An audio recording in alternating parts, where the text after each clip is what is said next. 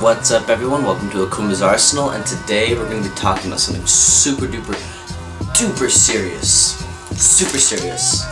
We're going to be talking about what's wrong with luxury watch marketing. We're going to be talking about that. First of all, we all know that luxury watch advertising and marketing is hella archaic.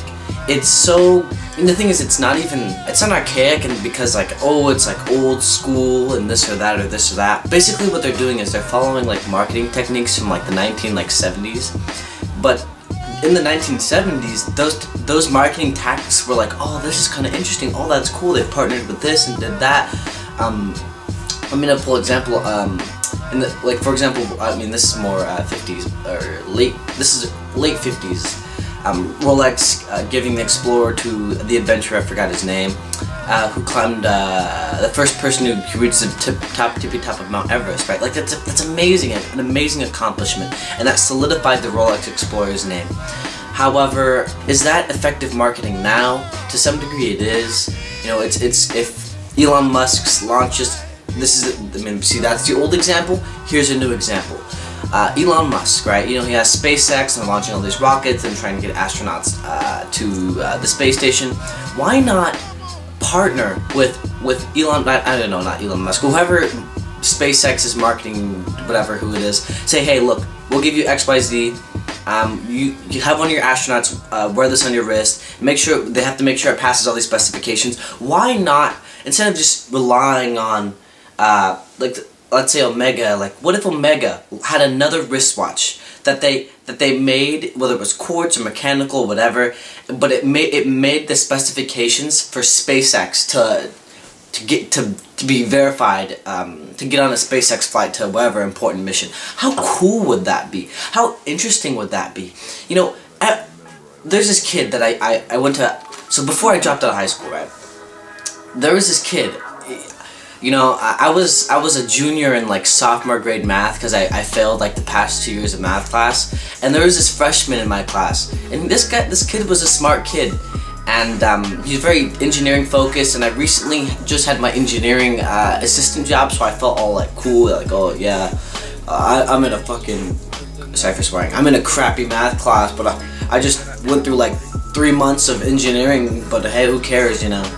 But there's this kid, and he loved Elon Musk. He loved Elon Musk to the max. All he ever talked about was SpaceX, freaking Tesla, and he talked about all the Tesla model cars and stuff like that. If you partnered, if let's just pick let's say Seiko partnered with SpaceX on a mission to create a wristwatch for it, or they gave them a watch that they already had, that kid would know about it. He would think to himself, wow, that company Seiko is so cool. They partnered with Elon Musk and made a wristwatch that is up to his standards, right? Look at Squalid, right? Look what TGV has brought to Squalid. TGV has brought hundreds of thousands and thousands, maybe even tens of thousands of customers to Squalid's way. How? By being an influencer. I know this is really basic stuff. This is called influencer marketing. You find the influencer and you market through them, right? And I forgot, Jean-Jacques, whatever his name is. I remember Christian was talking about this one time. Honestly, this is turning out like a rant TNH episode. But anyway,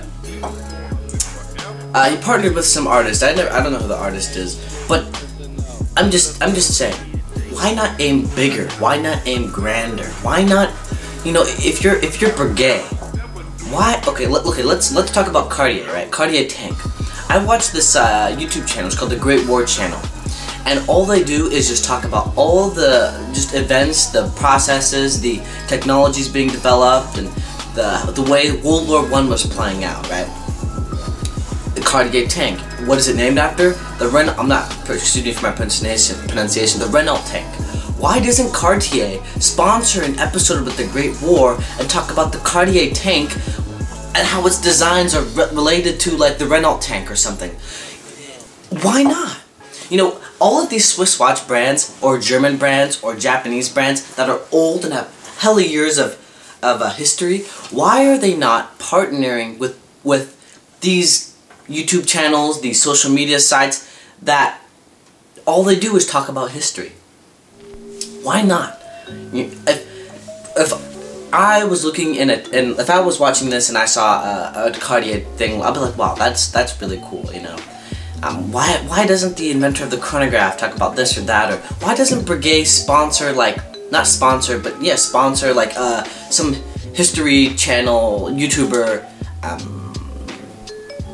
like Napoleon or something. Like, okay, so there's a YouTube channel called what is his name? It's like an alternate history hub, right? What if Breguet, you know, because Napoleon had a Breguet wristwatch. What if Breguet partners with alternate history hub and says, all right, what if Napoleon didn't have a Breguet wristwatch when he went to Egypt? What would have happened? Just be creative. Yeah, there's so many opportunities here for you guys to market. You know, why are you, I mean, cool, put your stuff in the Wall Street Journal. Oh my god, PewDiePie, ah, man, anyway. Put your stuff in the Wall Street Journal, put your stuff in the New York Times, cool. But that is honestly going to be more expensive than partnering with a YouTuber who has millions of subscribers or followers. I'm not exactly for sure. YouTube's my game, right? I love YouTube. It's one of my favorite social media marketing sites, just one of my favorite things on the internet, YouTube. And there's so much opportunity for these Swiss watch brands to engage in this new platform. Why they aren't? I'm sure they are in some ways. You know, I'm even to this day, I'm surprised that more brands are not directly sponsoring TGV. You know, TGV had to, but he chose to do a glasses. I got new glasses. Sponsorship, right? And a lot of people got worked up about it. Would anyone get worked up if a brand sponsored one of TGV's videos? Hell no, they would not. And the reason why TGV has to get sponsors like that is because these Swiss watch brands have no idea what the opportunity that they're missing. This guy, I kid you not, his brand is amazing. The Urban Gentry. It's amazing. His videos are quality, superb. He's got that charming British accent. He's a charming guy. He's got great life experiences. This dude might as well be James Bond. Shoot. And I just mean that in like a marketing sense. Omega partners with James Bond to do this, right? Or the Omega Speedmaster 300. And they have marketed and boom, now they have a watch that's super duper popular. But what if, like for example, I brought up the example earlier, Squale, right? Squale, TGV has drove tons and tons in traffic to Squale Way. But okay, let's look at a lesser known luxury brand. I don't even know, because in my head I don't really think of very many brands as unknown. If I don't know them, it's kind of like an unknown. But anyway, I'm not Donald Rumsfeld. Why not partner with TGV? You know, why not partner with the Great War Channel? Why not partner with Alternate History Hub? Why not partner with Elon Musk and SpaceX? You know, there's a wealth of opportunity for these brands, these luxury Swiss brands, these luxury German brands, these Japanese brands, any really like kind of core watch brand. There's so much opportunity for them. Why are they not capitalizing on these amazing marketing opportunities? Why not associate your brand with that spirit, the entrepreneurial spirit, the admiration of SpaceX? Why not partner your brand with just a YouTube channel dedicated to informing the world about one of the largest world wars, the First World War, the most crazy world war in history, the one that changed our perceptions about our modern society?